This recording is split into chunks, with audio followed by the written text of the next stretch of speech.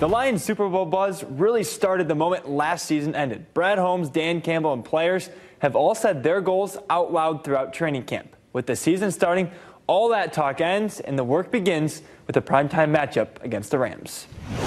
No, well, it's funny because I just told the team, let's not talk about it anymore.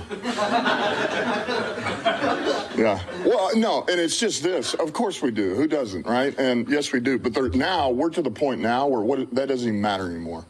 Like, what does that do? It does nothing. Now it's about the steps to get to there. And the steps are you better win your division because you get a home game. And then once you get a home game, now it's about seeding, right? And you win these head-to-heads. Now all of a sudden you're the 3 seed, you're the 2 seed, maybe you're the 1 seed. So we got to win division, man.